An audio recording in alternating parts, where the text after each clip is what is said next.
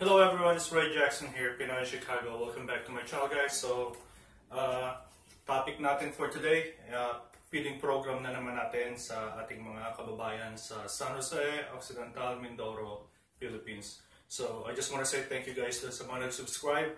And if you're not subscribed yet, please subscribe para makatulong pa tayo ng marami sa ating mga kababayan, guys. Alright? So, yung exact area nito is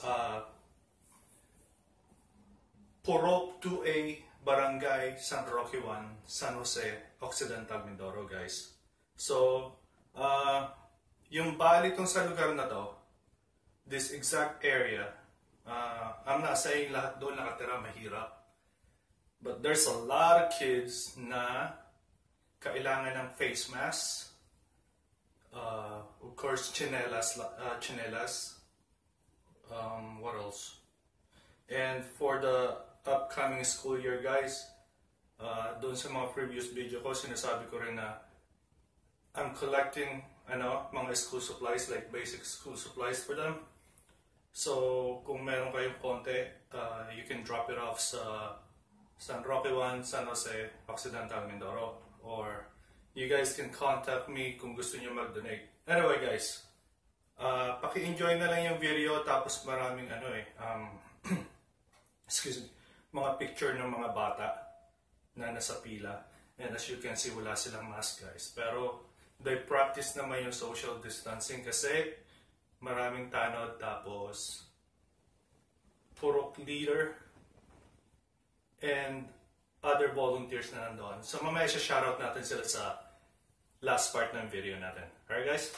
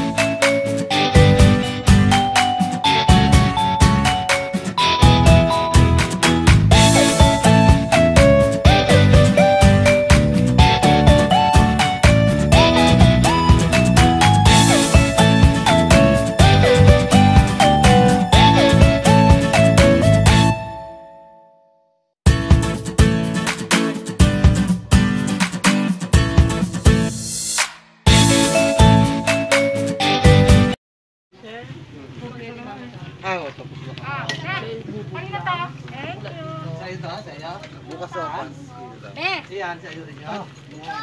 Kayo na yan. Kayo na to sa akin. Next!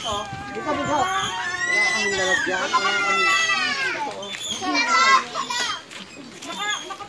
Sige!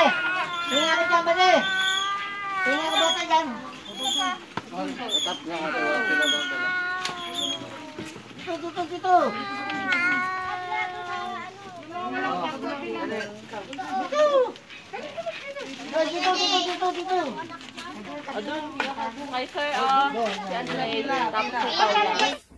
Alright, guys, so as you can see, guys, doon sa video, na-enjoy naman nila yung mga pinabigay natin sa kanila na feeding or lugaw, or I think that's Arrozcaldo anyway. So as you can see, guys, for less than 700 pesos. Let's put it that way kasi nakakuha tayo ng mga free onions and then yung rice from me. Tapos yung pera na ginastos doon is akin din.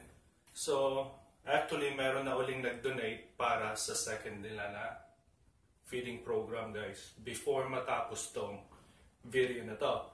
And excuse me. So, doon sa face mask na na-mention ko earlier, merong magdo-donate ng 50 masks for the kids. So, good news yun, guys. Alright? So, continue natin yung video natin, then mag-thank you tayo sa last part. Alright? Si Andrew pa. Si Andrew. Ikaw na kaya magbakas sa akin. Mamaya na mainit. Oh, sige, uwi na. Uwi na kayo. Kalimot ako.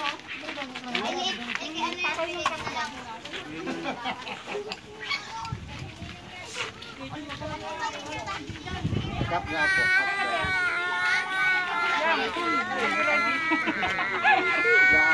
Ilang bata ka? Ayun na, Trey. Kunin mo na, Trey. Kay Andrew, kay Paula. Dala ka! Kuna. Sa'yo yan.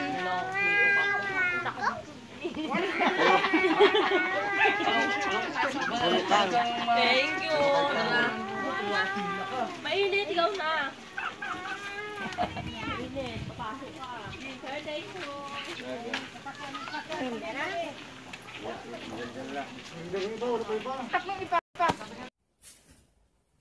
Alright guys, so I hope you guys enjoyed the video, and I just want to say thank you guys sa mga nag-volunteer sa program natin guys. So, especially kay Ma'am Yang Lampitok of San Roque 1, San Jose Occidental, Mindoro. Maraming salamat sa effort mo, sa sa time, and sa mga volunteers, si Sir Christian Eugene Vasquez, tapos si Ma'am Willindago, and of course doon sa mga magigiting nating barangay tanod na trying to keep the peace, sa mga purok leader, Jopel, si Sir Jopel, thank you sa suporta. And eto naman guys, yung mga nag-donate kay Ma'am Willindago doon sa mga paper cups, salamat po. And sana po next time na lang, bowl, para iwas basura po. Pero thank you pa rin. Kay Lynn Ilambaring Artango, onions and free delivery of the chicken. Mabuhay kayong lahat, ha? And thank you, ma'am. Tapos, thank you na din sa magdo-donate ng 50 masks, guys, for the kids. Maraming salamat po. And, kasi hindi talaga nila ma-afford na bilihin yan eh. I mean, instead of buying the mask, they just have to buy the food. So, anyway guys, so I just want to say thank you guys for watching, and I hope na na-enjoy nyo yung video natin. And if you guys want to donate, paki-contact niya ako sa messenger ko, Nant Jackson, NANTJACKSON, private message, or si Ma'am Yang Lampitok, guys. Meron siyang Facebook na pwede niyong kontakin siya directly. So, it doesn't have to go through me. Yung mga donation na mention ko kanina, ano yun, direct na sa kanila, wala na sa akin. Like yung mga nagbo-volunteer na, siya na rin nag-organize. Tapos yung sa mass, doon na yung diretso sa kanila. Hindi na dumadaan sa akin yan. Kasi mahirap mag-distribute, guys. So I told them, I don't have time. So ano na lang, direct na lang sa kanila. But, yung school supplies, tapos chinelas, I can keep those para sa pasukan. Pwede natin siyang i-distribute. Alright? So, I'm doing this not only for my hometown, guys. Actually, meron akong sa Mindanao na isa pa.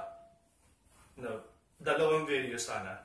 Pero wala pa ako time na I don't have time to update yet or to upload. So, maybe sa mga next video natin, pag sumasamahin ko na lang. But anyway guys, thank you guys. If you're not subscribed yet, please subscribe. And comment down below, pakishare na rin. And once subscribe nyo, isang Pilipino na tutulungan nyo.